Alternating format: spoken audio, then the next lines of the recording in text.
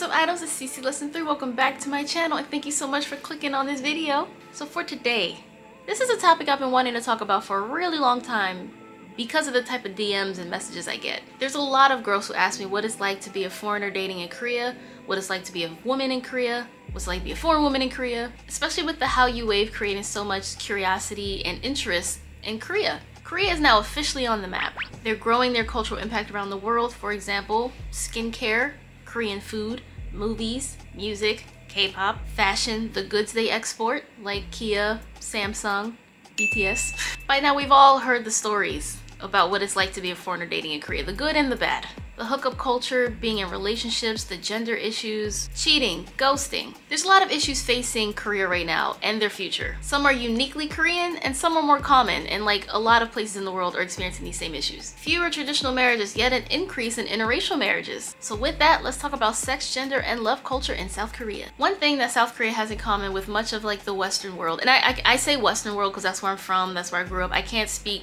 for nations and people I'm not familiar with, so I say Western a lot because I'm American. I have a lot of Western friends, Western values, Western ideals. Yeah, like I said, in South Korea, along with a lot of the Western world, there's been this growing sex positivity mindset. But one of the main differences I feel with the rest of the world versus like Korea is, despite the people being more open-minded and liberated sexually, a lot of the media and the policies and the laws make Korea appear to be very conservative still, and they're not. They still project this innocent, wholesome, conservative image. On TV, when you watch like K-pop comeback stages, anything even remotely sexual gets banned, especially for female artists and female celebrities. Even in K-dramas, you'll see people in like their 40s and 50s shyly kissing the other person, being nervous around the opposite gender. Like, it's so strange that someone that old would be all innocent, and because that's just the image they put out there. Socially and on television,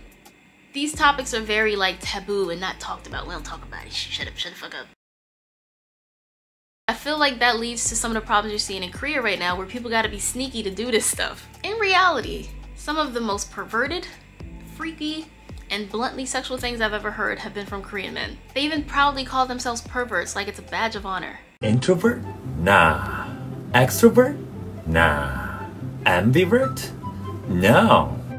I'm a pervert. There's a reason so many foreign girls have very similar experiences when they talk about what happened to them when they dated in Korea. Even Korean girls can relate.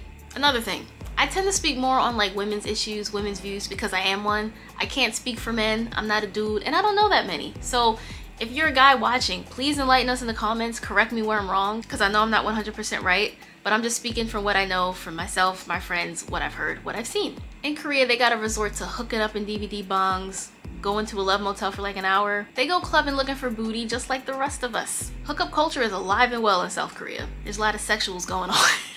But I feel like because of the image that's put out there in South Korean media, a lot of foreigners are caught off guard by that, and they're surprised when they see what they do and hear what they say. They're like, wait, I thought you were like this handsome, innocent, sweet prince. Nah, bitch, I'm a frog. Things like, for example, are very illegal in South Korea, but it's kind of like tattoos. Tattoos aren't illegal in Korea, but they're only supposed to be done by licensed medical like doctors and shit, but like 90% of tattoo parlors are not done by people who have the license and right to do so. It's kind of like that with there's also a lot of like those karaoke entertainment places where like a pretty girl will drink with you and you can negotiate what happens after later. Things like, for example, are illegal in South Korea, but a lot of people use VPNs to watch anyway. I say all this to say, you can see a lot of Korea's traditional views disappearing in the rearview mirror. So when you go to South Korea, and if you decide to date, expect whatever behavior you've experienced in your own home country. Korean men and women are no different from the rest of us. Cheating or loving, honest or lying, ghosting or being consistent, all that. The possibilities are endless. And of course, it's absolutely possible to find a normal person to date, marry, settle down with in South Korea. It is a little bit less likely if you are a foreigner. So next, why don't we talk about that? The differences between interracial Korean couples and traditional Korean couples. Don't ask me why, but interracial marriages and relationships and couples with an Asian woman and a foreign male are way more likely than an Asian man and a foreign woman. Don't ask me why, those are the facts and stats. Google it if you don't believe me. I feel like that, combined with the fact that you often hear Korean guys say like foreign girls are fun and open-minded. Foreigners are not taken as seriously as like long-term partners in South Korea. Not to say that's how all men feel, but traditionally you'll see foreign girls being short-term situationships and relationships. Again, not to say it's not possible to find actual love in South Korea. We've heard the stories on this channel where despite the odds and the language barriers and the cultural barriers, it happens and they make it work. I know a few foreign girls who are happily married to their Korean husbands. It's just a little less likely. There's a lot working against you. There's older family members pushing their views on their kids, language barriers, like I said, distance and cultural barriers. They're much more likely to stick with a Korean partner, if not for the sake of simplicity, but also for the sake of their family. But as I alluded to in the intro of this video, all of that is changing. Did you know that in 2023, marriages in Korea finally started to uptick a little bit? But it's not for the reason you think. Year after year, South Korea has seen a steady decline of marriages. In 2023, it ticked up a little bit because there's an increase in foreigners and Koreans getting married to each other. According to the Korean Herald, 1 in 10 couples who tied the knot in Korea last year included a partner of a foreign nationality. So it does seem like foreign marriages and interracial marriages are being more accepted. You know, a lot of younger people are choosing to be single. They're choosing to not get married. They're choosing to not have kids. They have one of the world's lowest birth rates. They also have one of the highest, if not the highest, gender wage gaps of any developed OECD nation. First, we should start with like the traditional beliefs and the traditional conservative values and how the impact and influence of these traditional beliefs are waning and declining with younger people. Neo-Confucianism runs deep in South Korea. Sex is purely for starting families and procreation. You shouldn't do anything before you're married. Woman raises baby and tends to the home. Men goes out, makes the money and works. Sounds pretty similar to a lot of Western traditional family roles, right? Triad wife. But Korean housewives are expected to do a little bit more. They're also expected to move in with their husband's family and take care of his family, and that often includes her in-laws, his parents. What do you mean? What do you mean? What do you mean? Have you guys ever heard of chipsaram? That means a house person or a home person. That's basically what a Korean wife is supposed to be. I remember in summer of 2022 when I was in Jeju hanging out with my girl Bria all summer. She came home one day telling me about this incident with a coworker. Like, she had a coworker that was really stressed and really overwhelmed and just needed to vent. And she was telling me about this.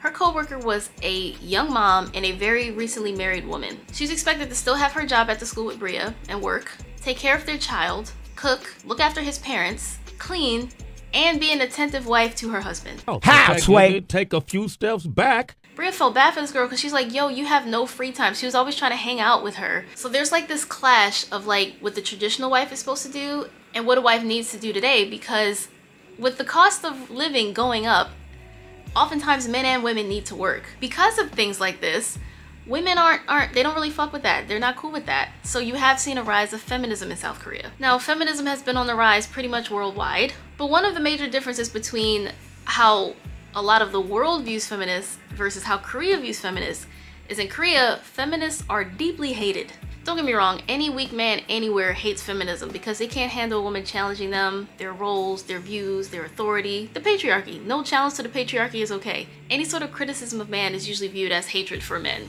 That's not, math ain't mathin'. I mean, you even have the brainwashed pick-me girls who are like, feminism is bad for us. But in Korea, it's pretty extreme. Just a real quick definition of feminism, because it's often warped. I think a lot of people really don't know what feminism means. I think the people viewing my channel, I think y'all know what it means because we're on a different level, we're elite. But a lot of people don't know what it means. It is simply the pursuit of equality between men and women. And that's it. Political, economic, personal, and social equality. That's feminism. We know men and women are different. Men and women have separate strengths and weaknesses. We complement each other well, when it's done correctly. And of course, there are the extreme man-hating, bra-burning feminists, but there's extremists in any ideology. Like, I'm a feminist, right? I love my boyfriend. I don't hate men, I just want women to be respected by men. But in South Korea, younger men really don't like feminists. One of their major complaints is how women are exempt from the military, but men aren't. And traditionally it was because women get pregnant and have babies, so they can't serve in the military. And I do agree. I feel like to some degree women should be required to serve. But hear me out. If you're gonna do that, you also gotta pay women equal. Like you have to be equal on all fronts. Very few men in South Korea actually want to serve. They just do it because they have to or they'll go to jail. And I get locked up, they won't let me out.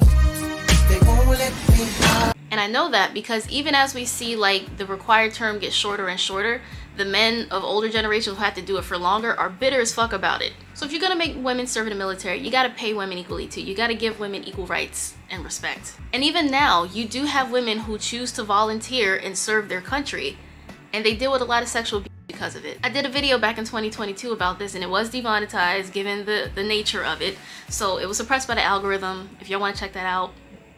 The whole gender hostility in South Korea, especially with feminism, is so extreme that if a woman has a short haircut, she can be accused of being a feminist and then get attacked physically for it.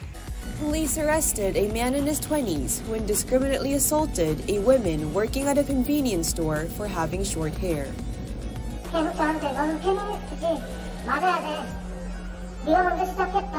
The man also punched a man in his 50s who was trying to restrain him. The attacker asked the man why as a male he wasn't helping him.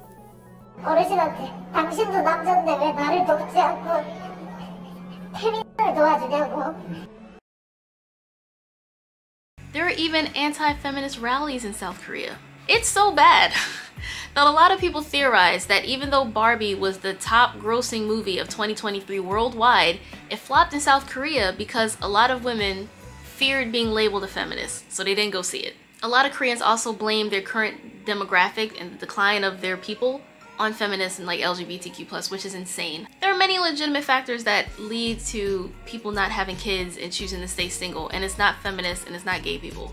There's a lot of growing resentment and people deflect the blame, and you even see government initiatives like trying to hire Filipinos to be like nannies for families, or trying to incentivize men to have more kids to get them exempt from the mandatory military service. Also encouraging men to reverse their vasectomies, like that's gonna make people have babies again. Notice none of these cater to women and women's needs. Anyway, enough of that, let's move on to another topic. This is not a really smooth transition, but it's still something we gotta talk about. Crimes in Korea.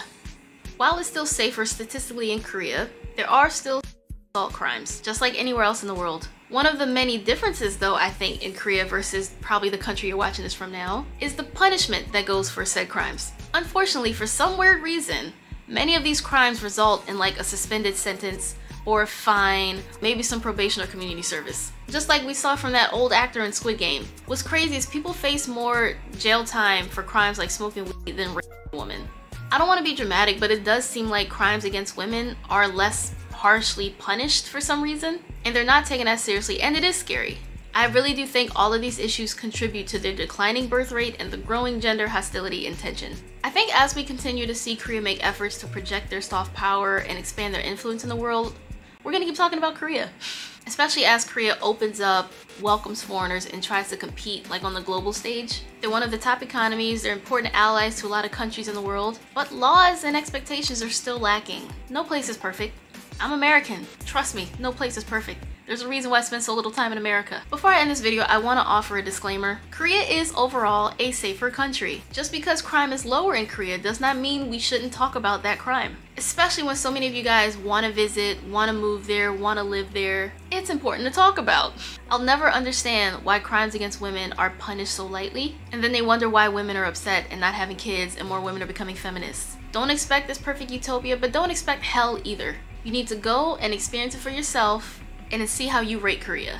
Everybody I know who visits wants to go back. I've never met a person who went there and said, fuck Korea, never going there again. Criticism is healthy and normal. Criticizing something doesn't mean you hate it or you're complaining. Now, I'm no expert. I'm just a foreign girl who spent years living in Korea, and I spent a lot of time going back. I spend time listening to people's stories, and I've done some leisurely research. Please feel free to correct me in the comments and let me know what your opinion of this topic is. Like I said, I get a lot of messages from people saying, I'm a girl, what's it like being a woman in Korea? What's it like being a foreign woman in Korea? What should I expect? And I hope this video helps. So thanks for watching if you did. Remember to like, comment, share, and subscribe, and I will see you guys next time. Annyeong!